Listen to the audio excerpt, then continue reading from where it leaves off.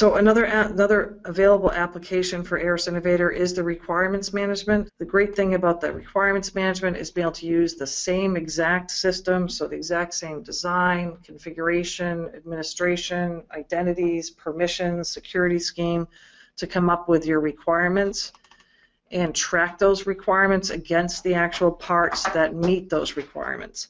So what you see here is that we have a requirements document that's broken up into the actual requirements.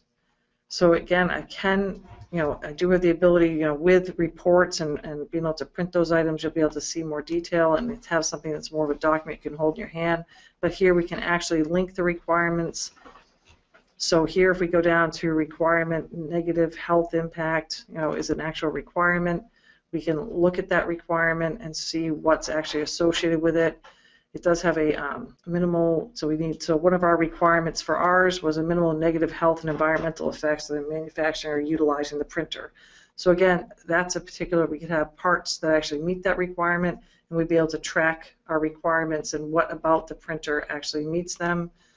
The way we could see that manifest itself in the parts is when we look at things like the MakerBot replicator, you'll see that there's a relationship between the part items and the requirements.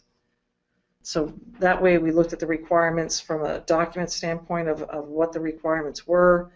Here we're seeing the actual requirements linked to the part, so we can take a look at each one of those. And again, we look at that same item type requirement and be able to see that this particular requirement is linked to the top level of the MakerBot assembly, and that particular requirement has to do with size limits for the actual bed for printing.